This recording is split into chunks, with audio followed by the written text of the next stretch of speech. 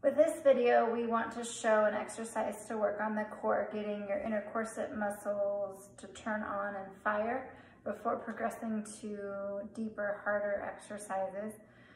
So this would be a step before plank. This could be used in congruence with our opposite arm and leg exercise, just getting the core to turn on in a varied position rather than laying on your back, getting you onto hands and knees, so getting you into hands and knees position.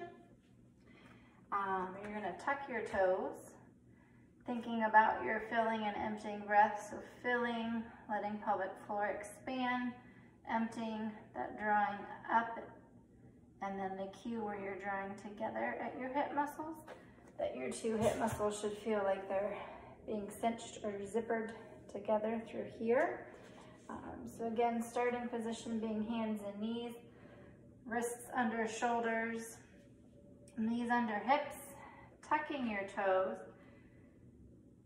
filling, big breath in, exhale, everything kind of draws up, in, hip muscles draw together, and then you're going to raise your knees up off the mat 2 inches or so, and you're hanging out here, and then you can lower back down as you need to.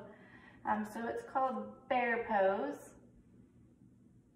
Filling breath, emptying breath, tightening, and lifting.